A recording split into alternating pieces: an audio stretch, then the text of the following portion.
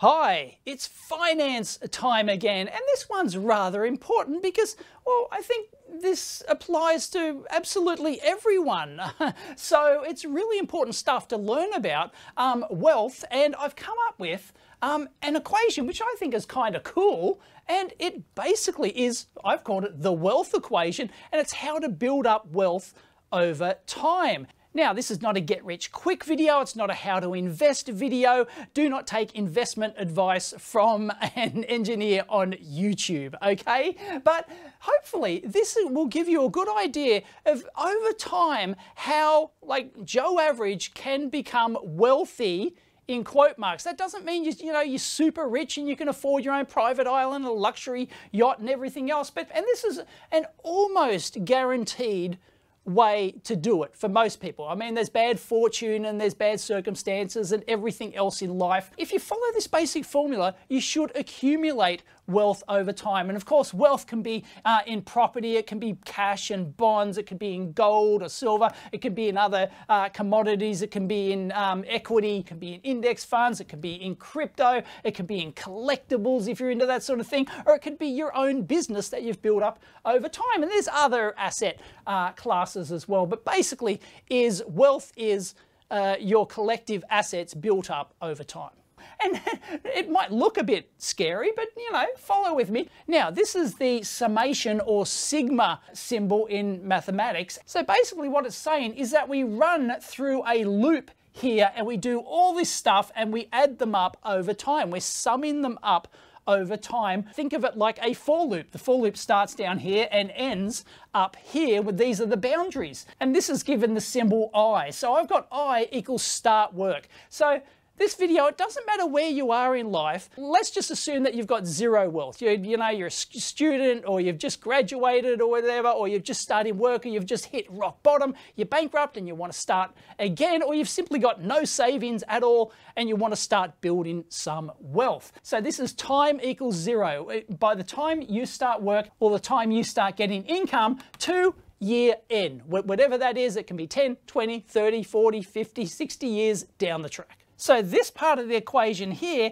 it just keeps adding up. Every year we go through this loop, we just add this up. And at the end of this, I'll actually go through a working spreadsheet with you to show you how this works. Now, a lot of people think that the best way to get wealthy is to invest in things, is to invest in crypto doggy meme coins, to invest in bloody Tesla shares when they're $1 and they went to like $1 trillion bloody asset value or whatever, or invest in property and it's just gone gangbusters. So we don't care which investment asset class gives the best return over what time period. It doesn't matter, okay? It's the fundamental concept that when you start from the bottom, which you're starting at day zero, you've got zero cash in the bank, you've got zero assets, and you want to start building wealth, you can't just suddenly go and invest in these sorts of things. You've got no money to invest. You've got no cash to invest. The number one guaranteed way for you to build wealth over time is to accumulate your income,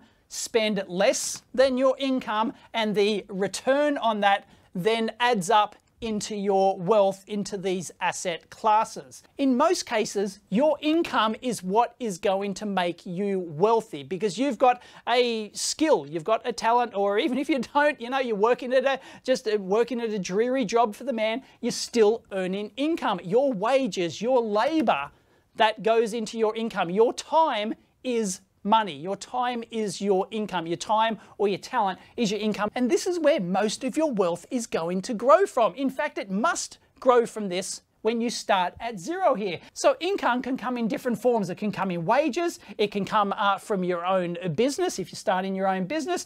If you've got a side hustle, highly recommended. Be a midnight engineer. I've talked about it many times. You might have a wage job during the day, and if you've got a side hustle at night, you're trading stuff on eBay, you're making something, you're selling kits, you're doing something or other, or you might be doing some consulting work on the side that then leads into your business. Once your side hustle gets bigger than the wages working for the man, for example, then you go, oh, I'm going to level up and I'm going to go into business for myself. And then there's lots of advantages to doing that. And then you might also have in future years investment income coming from the wealth that you've built up in these assets here, but we'll talk about that more later. Now, expenses, you've got these every month, every year, however you want to totalize it. You've got to eat, of course, unless you're getting your food for free, and then you've got to have a roof over your head. That's either a rent or a mortgage, or it could be free if you're living at home with mum and dad. The bank of mum and dad can be important to build up assets, let me tell you. Then you've got taxes, of course, that usually comes yearly, but it can come quarterly if you're in business, or depends on your country, depends on your tax circumstances. But you've got taxes, and then you've got entertainment. Don't forget to have fun in life, right? There's no point just working your ass off, getting as much income, and not at least having some fun in life. So, and then you've got health, of course, very important. Don't skimp on your health. Even in a country like Australia, where we have a world-class healthcare system, for 2% of our income, we pay 2% of our taxable income that goes towards universal healthcare. It's pretty good, but you do, ultimately get better and more choice if you go for private health. So you might want to, put something away for private health expenses, for example. And then you've got transport. If you need to drive to and from work, you've got to own a car and that sort of thing. You've got to take the train or the bus or whatever. And then you've got tools and other toys. I guess toys you could whack into entertainment there. You've got your fruity iPhone gadget, farty novelty gadget that you want to buy. So you've got your tools that you might need for your business or for your hobby that's doing your side hustle and stuff like that. And you can probably think of more expenses and more income sources if you really want to. But basically, the major part of the equation is spend less than you earn. If your expenses are greater than your income, you are not going to build wealth. If you start out at I equals 0, it's literally impossible for you to build wealth if your expenses are more than your income. So get your expenses down and get your income up. This is vital. It's not hard. If you're not happy with your job, if it's not paying enough to pay for your expenses, wherever you choose or have to live, then, well, find another job. Get a side hustle. Do whatever. I know that there's circumstances in life where this is not always possible, but in general, I'm talking about Joe Average here. If you don't like it, get a better job, find a way to produce more income. And there's rules of thumb like not spending more than, say, 30% of your income on rent or mortgage or whatever. I've done a video on how to become your own bank and building up property investments. So anyway, income minus expenses gives you a chunk of cash that you've got left over every month, every year, that then you can put into various assets to build up your wealth. Because you don't just want to piss it away on some freaking some new car or some bullshit like that, right? Don't do it. Minimize your expenses. You should not be driving a new car if you want to be building wealth. You shouldn't have a $2,000 bloody fruity iPhone gadget if you're trying to build wealth. Don't do it. Minimize your expenses. So now we've got this little I next to it because I is our little counter here. This is like year 1, for example. So this is our income minus expenses for year 1. And you'll see this in the spreadsheet later on how this works. And then you've got, of course, our asset investment return. You've got to add that on. You can think of that as another part of your income here. I forgot the little asterisk next to that up here. And that's basically, it only becomes part of your income if you maybe, sell some shares, profit on some shares. If you sell profit on crypto, you cash it in or whatever like that, that you can only realize those gains to come back in to the income here. But anyway, in your first year, you've got nothing to invest for the first year because we're doing this in 1 year intervals, right? So that's why I've put I minus 1 here, because this term here is going to be 0 for the first year you're trying to build wealth. Basically, you only get an investment return from the assets that you held the year before. So after each year, you should have a net remainder value in, say, cash, that then you can buy various assets and build your wealth. And that adds up year on year on year. So minimize expenses, maximize income, maybe get some investment return. You don't necessarily have to. This is actually usually a very small term. A good investor will be happy with 5 or 7% investment return, especially in today's climate. When I was a boy, you could get 15%. Bloody, it was 17% return we were getting on bloody cash in the bank, 17% return. And just to simplify this whole thing and this whole equation, we're not going to include inflation in this sort of formula. It kind of mixes things up. It's hard to sort of put it in there, but inflation matters. I mean, your expenses go up. You can say like expenses, you know, multiplied by inflation or something like that every year, but it comes out in the wash. But you know, inflation can be a big part of this thing. So each year you end up with a value that then goes into your wealth, which you can build up in any of these asset classes. We'll talk quickly about them. Property is a big one because I've talked about this being your own bank. I've done a video on that. Being your own bank means that you build up asset value in property's a decent one because banks are willing to give you money back. You've got to use a financial instrument from a bank. Anyway, a property with an offset account, that's what it's called here in Australia, you can actually put your leftover cash each year, each month into your property, and then you can withdraw that out at any time. This is the part of this emergency thing I've put here. At any time in your life, because life throws curveballs at you, whether it's, you know, a health-related thing, a life-related thing, family, you know, business-related thing, or, you know, COVID just happened and your business has crapped itself because the government's bloody well shut you down completely. You can use part of your emergency funds that you've built up in the assets. You can take those out and that can supplement your, or even replace your income if your income's gone to zero because the government mandates so.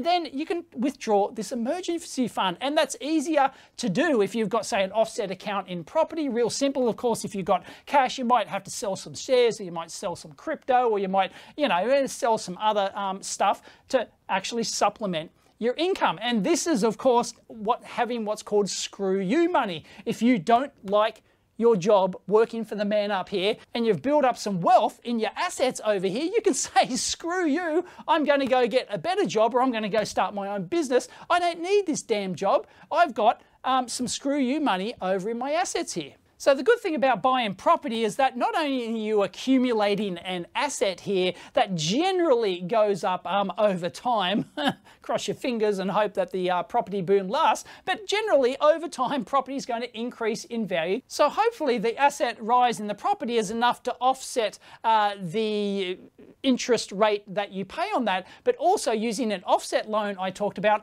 you can just use it as a bank account. So instead of having cash in your bank, you should always have some cash in the bank to, you know, cater for emergency expenses and things like that. But you can actually leave it in your offset account in the property, and that reduces your interest. Compounding over year on year is a very huge thing. And so you can leave it in your property and you can withdraw that cash at any time for any reason. This is how I bought my lab here. I had built up wealth in my property like this. It was sitting in an offset account over here. And when I decided that I'm going to do this YouTube business full time, I went, well, I want an office. How am I going to do that? Ha, screw the banks. I don't need them. I withdrew the money that I had in the offset account in the property. I didn't need their permission. I just took the money out and I bought myself this lab here. I owned it from day one because I built up wealth in my property. So some other asset classes, you might build it up in gold or silver, for example. You know, gold's done pretty well over, you know, look at it over a longer period of time. It's certainly done better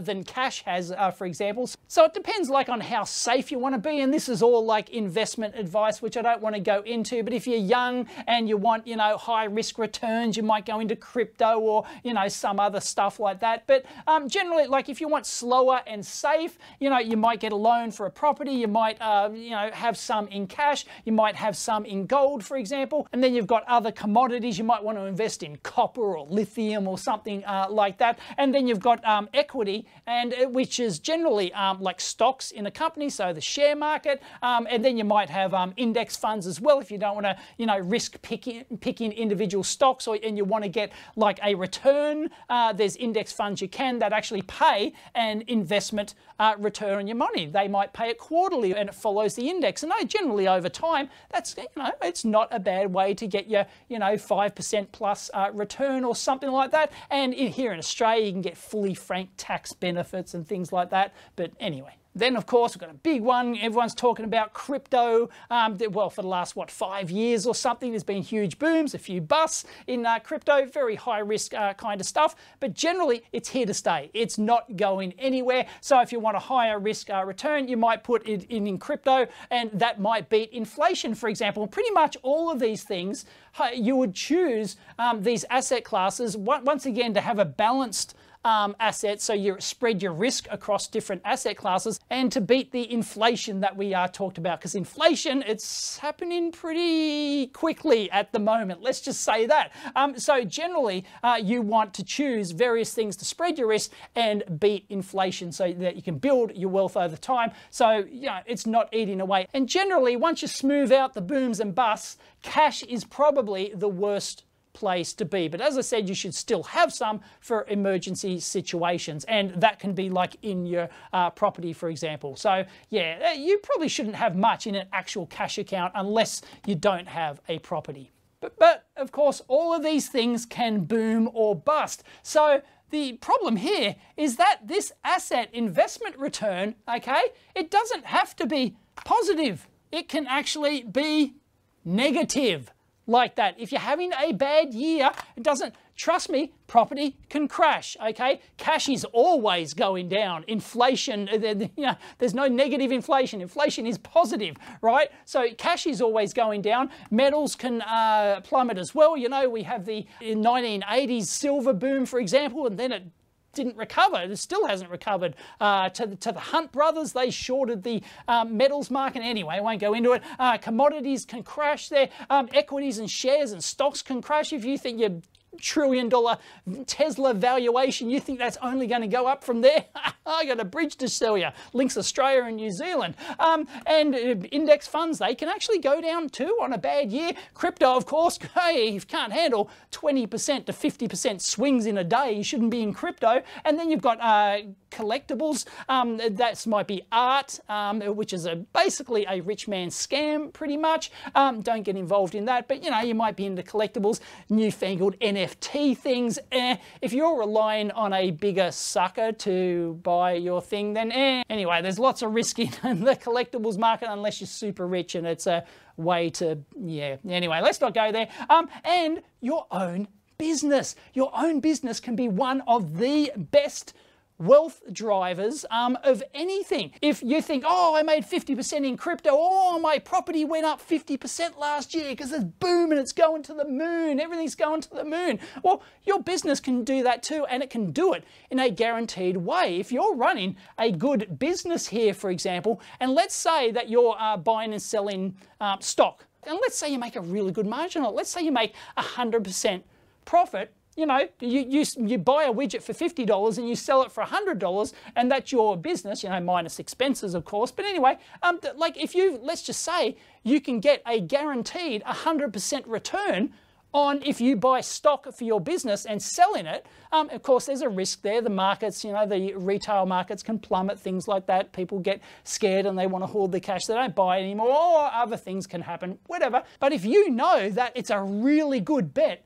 that if you put all your money into buying stock for your business, if you know it's going to sell, and even in a crisis situation, you can still make 20% profit instead of your 100% profit or whatever, if all thing goes to hell in a handbasket, then you can, still make money on your stock. Then it's better to, after each summation period, after each year, or however you want to look at it, you buy more stock for your business, and that's 100% return with a much higher guarantee than you'll get in any of these other asset classes. So if you're running a good business, one of the best things you can do to build wealth is to build a business. The majority of really wealthy people that built their wealth instead of like getting lucky because they bought Bitcoin at, a couple of bucks or whatever, but the ones that have built their wealth, they usually do it by operating their own business and reinvesting the assets in the business. But of course, business can have high risk. Just look for the numbers in your country. I'm sure they've published the numbers on what percentage of businesses fail each year, for example, and it's actually quite large. But there are some businesses, especially if you start them as a side hustle and then you build them up, if you don't go all in, then if you build it as a side hustle and build up this nice little business, it can be almost guaranteed that, you know, you can ride out any problems in life or the markets, you know, COVID hit or something. You can ride out all these sorts of hurdles that come up in your life, and building business is a great way to build wealth. So as a summary, over time, spend as little as possible, earn as much as you can. I know this is not rocket science. Everyone knows this. It's basic stuff, but you need the discipline to do it. And that's the important thing. Spend less than you earn. Realize that most of your wealth is going to come from your wages, your time and effort and your talent that you can put into things. It's not going to come from speculating on a bloody asset. Yeah, you can get wealth because you've invested in some doggy crypto meme, but you know, look, come on, that's just luck. Right? We're talking about how Joe Average can build wealth over time. And then when you include concepts like compound interest on things and complex and generally the assets going up over time. And, you know, yeah, you can have fluctuations, but over 10 or 20 year time frame, most of these things, with the exception of cash and some other, you know, if you bought metals or commodities right at some absolute peak or something, it could take a long time to recover and stuff like that. But generally over time, things will tend to increase and beat inflation, and you'll build wealth. And then each year you'll be topping that up. You'll be topping up your wealth with your income minus your expenses and hopefully any additional returns. But build yourself into a position, choose asset classes so that the investment return, if it does happen to be negative that year, you know, the stock market absolutely crashed, housing tanked or whatever, or crypto did a dead cat bounce and it's just lying on the floor, dead, then you can hopefully your income is going to, you've got a large enough margin in income minus expenses to offset any negative returns there. Okay, so you had a bad year, no big deal. You're not going to lose everything, hopefully, if you've had a nice, safe asset wealth portfolio over there. Now, as I said, some of these things can actually be used to minimize your expenses, and this is a really good thing. As I said, you have to live somewhere, right? Rent and mortgage. If you put in your assets into property, for example, you can use that to live in. Or this office here, I'm using it to work in. I own this thing, right? I don't have to pay any rent. There's a little bit of strata for the building for servicing the lifts and cleaning the toilets and stuff. But apart from that, my expenses on this office are very low. So I don't have to fork out rent like that. And I also, over the years, I've built up my house as well, so I don't pay a mortgage on my house. And over, you know, like you can't do this in like 5 years or even 10 years, but over the span of 10, 20 or more years, you can start owning property that then you can use for your business and for to put a roof over your head as well, because they're two essential things you really can't go without. Let's go to the computer, let's go to the spreadsheet, and we'll have a look at, you know, just run some numbers in here and see how your wealth can build over time. All right, let's have a quick look at a very simplistic spreadsheet. This is not going to include all the variables because it's incredibly complicated if you want to take everything into account and all the different types of asset classes and how they interact with your expenses and all that sort of stuff. So I'm going to start with the income here, a very basic $50,000 a year job, and then you've got your expenses that go along with that. And then I've got an expense percentage up here. So we can, I'm going to say that you're going to spend half of what you earn, okay? But we can say, like, I can change that to 30% and you'll see the expenses go down. If you can only like save 10% of your money, that's still worthwhile, okay? Even if you can only save $5 grand per year, you can see that your accumulated wealth is still going to increase. That's nothing to sneeze at, okay? But let's say that let's aim for, I'm going to save half. I'm going to be really frugal. I'm going to save half of my money that I earn. If I don't have a good enough job, then I'm going to either get a better one or I'm going to supplement it with some side business income or something like that. And then I've got another column called shit happens, because shit does happen. I'm just assuming that something happens every 5 years. I don't know, you break your leg and you need I don't know, some operation or something. You know, you have to help someone out or something else happens. Whatever it is, you know, every 5 years I've just put like some random expenditures here. So then your net gain is the expenses minus the shit happens. So your net gain is how much you've got left over that you can invest in whatever asset class you want. Next column here is investment return. And of course you get nothing on the first year because you haven't done anything. And then I've put just like a basic investment rate here, and I've put like a nominal 5% like for most years, but some I've gone like negative, -10. Oh, we made 10% that year. Oh, we lost 20%. Oh, we made a 20% gain here. Oh no, crypto crash. We lost 30% here. So I've just sort of mixed it up there, okay? So that gives us an investment return, which if you look at the formula is just the accumulated wealth times the investment rate here. Very basic. And of course, you may not get that if you're investing in property, as we'll look at here, because you don't get you don't exactly get an investment return on your property, like a tangible investment return. It comes in other ways, as I'll show you how you can actually save money here in a second. So I've got an income rise here. Now I've set it to 5% per year because you're going to need at least that to overcome inflation. So, you know, we can change that to 2% per year, and like after 30 years of working, like you haven't got much.